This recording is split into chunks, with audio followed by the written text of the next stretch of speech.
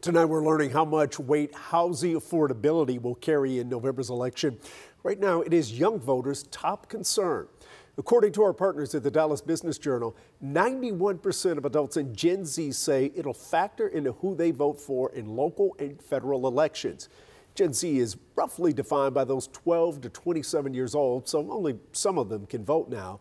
The older members of this generation have the lowest home ownership rate and are experiencing significant rent hikes. The strength of the economy is the top concern for baby boomers, Gen X, and millennials.